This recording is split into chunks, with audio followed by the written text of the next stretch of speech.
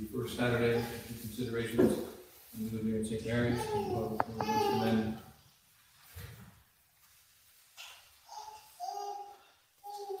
In any case, in our great supernatural battle heading towards the victory of the Blessed Virgin Mary over the devil, and that in the intensity of a fight, whenever a fight becomes intense, we know that now they're going to be, we probably in the course of the next year, most likely there's a good chance there's going to be a real test of our faith that may very well come, with the forcing of the vaccines down people's throats in the beginning of making laws in our country that will actually make us choose for the first time between, do I keep my job or do I keep my faith?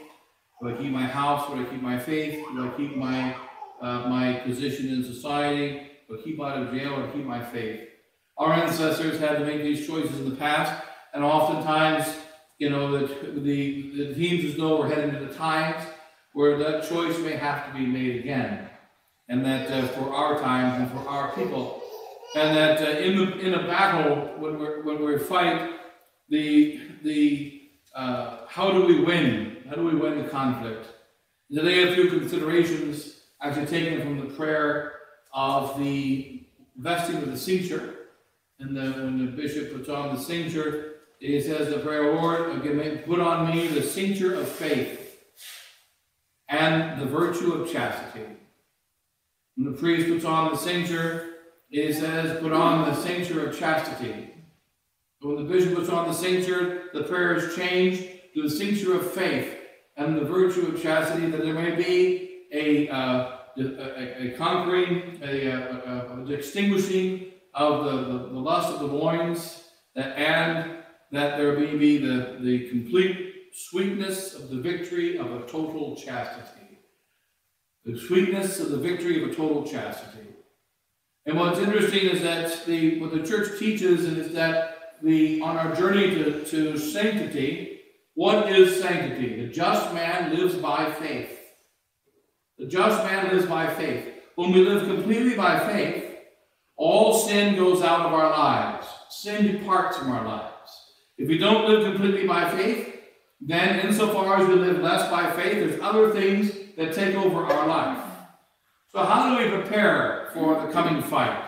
We don't know the precise day when they're going to say, you must do this, and either we do it and lose our faith, or we don't do it and keep our faith and accept whatever punishments the world hands out for us. How do we know what to do? The rule is, say the fathers of the church, it's all a matter of what we love. What we love. And it's in the prayer about the chastity. The priest asks for the chastity. We all ask for chastity. But where does the total chastity come from? Total chastity comes from the cincture of faith. So what is lust? Lust is a sin, but it is a sin of a corrupted love. It's a sin of a love of a pleasure as opposed to a love of a person. And it's a corrupted love. So how do you solve the problem of corrupted love? You replace it with a pure love. And what is the reality of pure love? Pure love can only be had by those that love God. But God is not seen perfectly with our eyes. And God is not possessed perfectly and completely in our hearts until we go to heaven. And so how do we see God? It is by the eyes of faith. So when we're battling between love and love, we're battling between the love of the world, the love of the things of this world, and the love of God, and the love of the things of God. What's going to be the temptation? One day they'll come to us and they'll say, do you want to keep your house? Do you want to keep the things of this world? Even legitimate things of this world. We all should have a house. We all should have a job. We all should have these material things God wants us to have in normal circumstances. We'll have to choose between the love of the things of the world and the love of God. And if the love of faith predominates over the love of the things of the world, then we will make the right choice. If the love of the world predominates over the love of God, we will make the wrong choice. And so in fact, the best way to prepare for the upcoming battle, we must ask questions sometimes, like now there's a great theological dispute. amongst people, priests. They're saying, can you take the vaccines that come from aborted fetuses? Long article of the Society of St. Pius X says, yes, you can. And you can see, for instance, the Society of St. Pius X in the year 2000, Father Peter Scott wrote an article in which he gave the deep theological reasons why you cannot touch a vaccine that comes from an aborted fetus. It's in the Angelus magazine. Answer Father Peter Scott. Is it immoral to take a vaccine that comes from an aborted fetus? And the answer is yes. We don't go into the argument now. The same Father Peter Scott wrote again in the year 2011 another article in which it said, is it immoral to take vaccines from an aborted fetus? And the answer is, normally, you should try to avoid it, but if there is no possibility of avoiding it in order to, in danger of losing your job or losing your health, then you can take the vaccine. Come forward to the year 2020. The Society of St. Pius just put out an article a couple of days ago about the vaccines. Long 3-part article. And in the article it says that it can even be a necessity to take the vaccine. So you got the same Society of St. Pius X gives 3 different answers. In the year 2000, it is immoral to take a vaccine, and it cannot be justified if the vaccine comes from aborted fetus. And that is the correct answer. Secondly, Father Peter Scott in the year 2011 gives another answer. You should not take vaccines that come from fetuses, but if you have to, it's a material cooperation. It can be done in the case of necessity. And then the third article in 2020 says, ideally you should not take vaccines. If you can, avoid the ones that come from aborted fetuses. But if you have to take them, you can, and it can even be a necessity. So there's 3 teachings in the same source. And they all have be nice long articles, nice long explanations. How do we know what to do? When a man comes into this house and puts a gun to your head, and he says, you either do what I say, or I'm going to kill one of your children. If you do not do what I say, I will kill all your children. If you do what I say, I will kill only one. And if you don't do what I say, you'll be responsible for the death of your whole family. Don't you want to save your family? And when the answer is you can never choose to do a lesser evil to avoid a graver one, then obviously you have to say no, and the whole family has to die, if that's what the wicked man chooses to do. But when a man puts your gun to your head, do you have time? When we look up the theological manuals now, look up theological manuals, what's moral for me to do? St. Thomas, question 40, Tertia Par, Secundus Secundae, question 40, article 3, what does that say? Ad tertium. The answer is yes. Ad quartum. The answer is no. We don't have time to look things up when they come with guns. So how do we prepare? The main way to prepare is love the faith above all else. Think of the things of God. Because how is it that a man turns to lust? What is the rule about lust? How do you avoid the problems of the temptations of the flesh? Turn the thoughts to something else. Don't think about the girls. Don't think about the place in which they are, etc. Think of something else. What is that something else that replaces the love of money, that replaces the love of comforts of this world, that replaces the love of pleasure? It is the love of God. And the love of God is kind of a vague thing. God is infinite. God is everywhere. God is all in all places, and God is all powerful. So how do I love God? I must love the faith. I must love the faith. Every word that proceedeth from the mouth of God. I must desire the things of God. And this we must work on right now. What are they going to say to us? One day a criminal puts a gun to your head and says, give me your money. Give him your money. As I mentioned many times, the first day I arrived in Phoenix, Arizona, stationed there, the day I arrived in Phoenix, Arizona, on 7th Street and Baseline, the Taco Bell, a man was killed. When I arrived there, he was shot to death because he was being robbed. And when they went through his dead body, the man was scared and ran away and never took the money. He had $4.23. He died in order to save $4.23, which he lost anyway. He was never able to spend the $4.23. Was it worth dying for $4.23? No, it wasn't. Is it worth dying for Christ? Yes, it is. He didn't think about the fact that he had $4.23. He thought about the fact that you're putting a gun to my head, you're going to take my money. You can't take my money. You're not going to take my money. I'll die rather than you take my money. And the gangbanger says, fine, you die. And he killed him. And then people mocked the man. He died for $4.23. Could he make a decision at the time what he was going to do? The decision was made before. He had to decide before how important money is in his life. How important the things of this world are in his life. How important his things are as opposed to the things of God. So that when the man comes, like St. John of God, I think it was St. John of God, the thief came and was stealing everything in his house. So he came and realized that he needed help. So he helped the thief load everything in his car, load in his cart. And they realized there were 4 thieves, and all of a sudden there were 5. And loaded everything and went away. Who's the 5th guy? Well, that's the man we're stealing from. He helped them load the stuff. And he said, you can have it.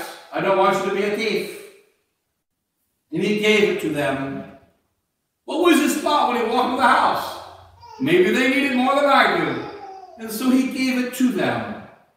He didn't think about that when he was going there. We cannot prepare for a battle on the day of the fight. We prepare for a battle before the fight. We have to decide now. Do I love faith more than anything else? Well, here's a daily test. What do I think about now? What am I worried about now? Am I worried about my soul? Am I worried about the things of God? Or am I worried about my bank accounts and the things of the world? And of course, we weak human beings worry about the things of the world. We all worry about things of the world. But what is our first worry? What does it say in that prayer? Do you want to be chaste? You want to have the totius casitatis, the sweetness of a total chastity? What is it that makes you have that sweetness of the total chastity? The love of the faith. When a man loves a woman and loves her most perfectly, he has no place in his mind and no place in his heart for any other girls. And therefore he's not even tempted by them, because his heart is filled. Why can't we love God? Why can't we love the faith? We must love God and the faith, and let this be the center of our love. And then when they put a gun to our head, we won't need to look up in the book. What am I to do? What did our Lord Jesus Christ say to us? When you go before the magistrates, that is the judges of this world, do not think what you shall say, for the Holy Ghost will inspire you what to say. Look at the lives of the saints. Sometimes the criminal came in, St. Thomas the Apostle. They came into St. Thomas's cave, and he jumped up, and he ran away. Because that's what the Holy Ghost wanted him to do that particular day. There was only one exit from the cave. And he went, and a new exit was open. There are now 2 entrances to the cave. The second was open because St. Thomas was running away. Another day, in the exact same cave, a man came to kill St. Thomas again. And this time, he did not run away. He refused to run away. Sometimes saints hide when they are chased. Sometimes saints run when they are chased. And sometimes saints go to those that chase them. And sometimes saints chase the ones who are trying to kill them. Which one are we supposed to do? If we love the faith, if we love God, if we contemplate the things of God, if we try to understand what does God want, what is the truth about vaccines? What does God want? what is right before God. I love that, and that's what I want to do. And then when they come with guns, and they come with the soldiers, and they tell us, do this and do that, we will be inspired by God. And one saint will run away. Another will run too. Another will stand his ground. Another will hide. And which is the one that must be done? It will depend upon the circumstances of the battle, and we do not know the circumstances until they come. I don't know the circumstances when they come. But when they come, if I love God, if I love the faith, if I want what's right, and I don't love the things of the world, and I love the things of God more than other things of the world, that love will guide me. St. Thomas Aquinas teaches there are 11 passions. One of them is love. Another is fear.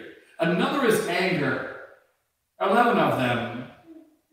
But the passion that rules all is love. Love rules our fear. We fear when something that we love is going to be taken from us. Fear and anger and the other passions, they are governed by love. So if we control our loves, and if our love is always right, then the other passions will have the correct response. And if our love is not right, the other passions will have the wrong response. So it is, may I have the cincture of faith. Put on me, O Lord, the cincture of faith. This girds the loins. And the cincture of faith, because faith is what the priest is about. Faith is what the bishop is about. Faith is what the church is about. And what the saint is about. What all Catholics are about. Then you will find the sweetness of a total chastity. The sweetness of a total purity. And lust shall be taken away. Because all that lust is it is a corrupted love. And if we don't have a corrupted love, then there's no place for the devil to get in. Hence, we must build the correct kind of love. And as we enter into the battle, who loves the faith more than anything else? Let's strive for that love of faith greater than anything else. And this is how we become saints. And this is how we prepare for battle. And then whatever day the devil comes, let him come. If he comes through the back door, the front door, down to the ground, up from the air above, it doesn't matter from whence he comes. If God wants us to escape, we shall escape. If he wants us to eat, though we've been taken away food for 7 days in the lion's den, Habakkuk shall bring food to us like he did Daniel in the lion's den. And if he wants the lions to consume us, they'll be consumed like Saint Ignatius of Rome. We're going to, whatever God wants, and whatever is his blessed will, and whatever is right, that's going to happen to us if we love the faith greater than anything else. Don't just live by the faith because it's the minimum requirement to not go to hell, but live by the faith because it's the reason to live. And then, when the troubles come, we'll be ready, and we shall win in the conflicts and the attacks, against whatever conflicts, attacks the devil throws at us. Goes with you all, in the Father, and the Son, and the Holy Ghost. Amen.